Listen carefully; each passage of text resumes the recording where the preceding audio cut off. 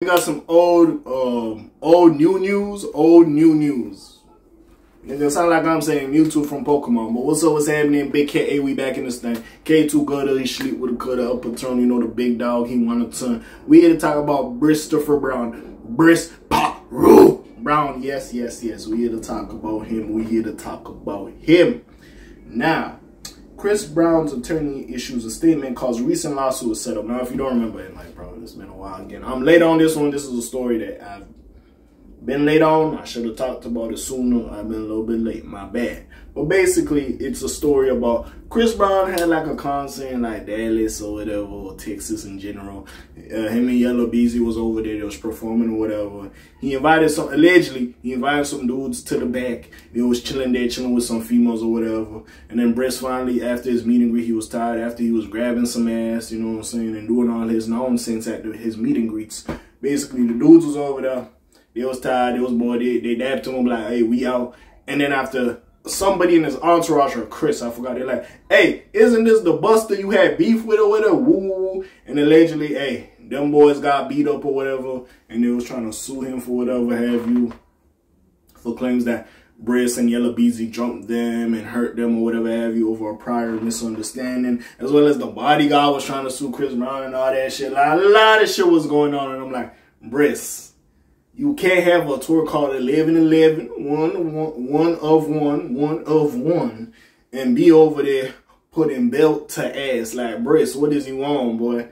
Motherfuckers already, like, again, as we seen potentially with the whole NBA celebrity game, they didn't want you to play because of the whole Riri situation, which I think every nigga has moved past at this point. Like, again, you can hate him, but that boy Briss, he doing numbers with that tour, as you can see. So clearly he got a strong fan base. With that being said, we here to talk about it because his attorneys issue a statement. We gotta cover it, man. We can't just sit here and just cover when it first happens. We gotta cover it. We gotta get into it a little bit. So anyways, Chris Brown's lawyer says the recent lawsuits against the singer are shakedown attempts. 4 men are accusing Chris Brown of assaulting them backstage after a show in Fort Worth, Texas. Thank you.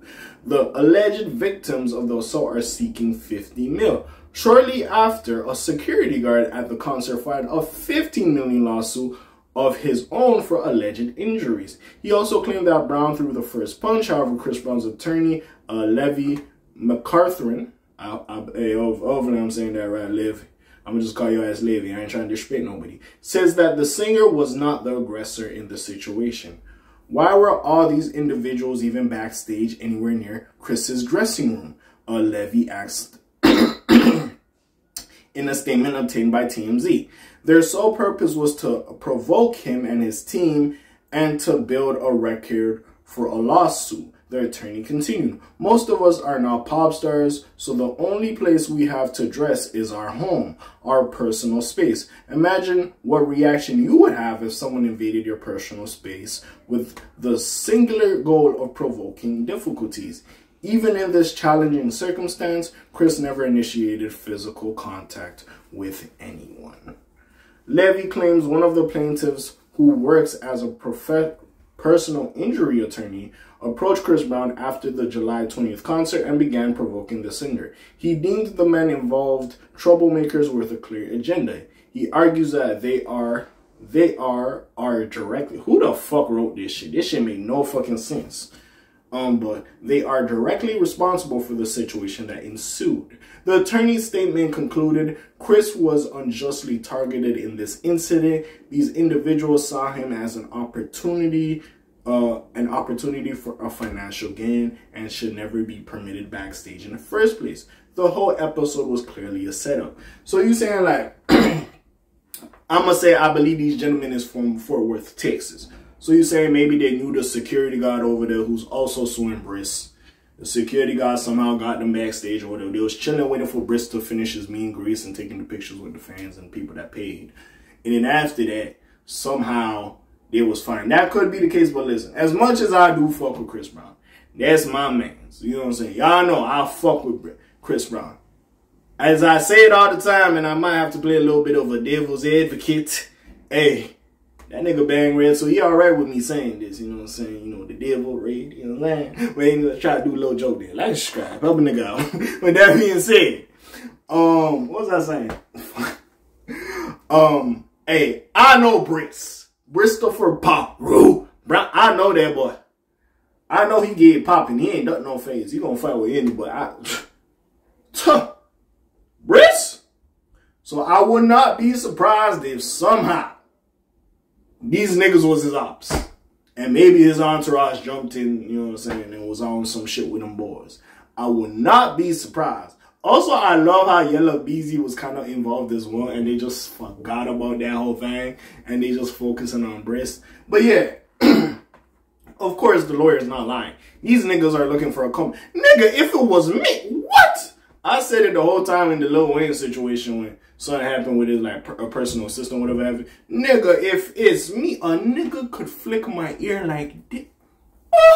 Nigga, I'm falling. Nigga, I'ma say that nigga the fuck. Nigga, I can't walk. Nigga, my nervous system is shattered. Nigga, I'm gone. The fuck you talking about? So again, these motherfuckers was trying to catch a play. He was trying to get a settlement. He was trying to catch a play. But, hey, listen. Motherfuckers be trying some shit. So I can't look at these boys and be like, oh, they ain't right. But I get it. Listen, hey, they ain't right. But I could see what they was trying to do. Now, I wouldn't be surprised if Briss has beef with one of the individuals. That was the original comment of the shit. But like at this point, bro, 50 million to divide by all 4 of them or whatever, like, y'all niggas doing too much. See, if they said some shit like, yo, I want like 2 M's, I'm like, you know what? Not like, all right, Chris paid him, but I'm like, I could see niggas kind of settling on some shit.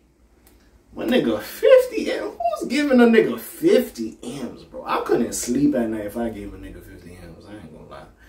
But anyways, the initial lawsuit filed against Chris Brown claims that after the show ended, Brown's people invited plaintiffs Larry Parker, Joseph Lewis, Charles Bush, and DeMarcus Powell backstage. They were escorted along with 40 other women to a post-concert meetup. The plaintiffs say that they grew tired of waiting for Brown to come backstage. They started to leave, but had the chance to say goodbye to him on their way out. They claim that after the plaintiffs dapped up Brown, a member of Brown's entourage... Okay, this is what I was talking about. A member of Brown's entourage yelled loudly asking if Brown forgot that he and Bush had beef. Brown's attitude reportedly changed, and he allegedly encouraged members of his entourage to beat up the plaintiffs. TMZ Hip Hop adds that Brown's attorney believes a video of the incident exists, one that he believes will help his defense. Bro, honestly, nowadays in 2024, there's probably a video about everything. Let's keep it above. But yeah, I love how they just forgot about Yella Beezy in this whole situation. At this point, man, I think I said what I said in like before getting to this point, the last 3 minutes, bro. Listen, I wouldn't be surprised if these niggas is trying to catch a play. They what it is. They are trying to catch a play. Who knows? They could be potentially in cahoots with the security guard. And also, with that being said, what was I going to say? Briss could really have beef with that nigga, and his entourage just jumped on them boys. It really could be that. So we'll see what happens at this point. Right now, it looks like it's really a play. Definitely a play from the security guard. Definitely a play. And I ain't mad at him. I'm going to keep it a boy. Hey, you trying to come up, my nigga. I ain't going to lie. Listen. As much as I fuck with Briss, don't get me wrong. Hey, listen, nigga. Hey, niggas need money too. Fuck it. And if I was on some shit, bro, I'd be finessing myself as well. But hey, what do y'all feel about this? Comments down below, links in the description. Besides all that, it's your friendly neighborhood K.A. signing off for today. The Black TJ that while doing this thing. My name ring bells like Quasimodo. Hit like, subscribe. You're trying to hit a little bit more though. Subscribe to the second channel, Quasimodo. Links in the description. You heard me. And besides all that, I'm gone. Slime Zoom. Peace, y'all. Gang. Aye.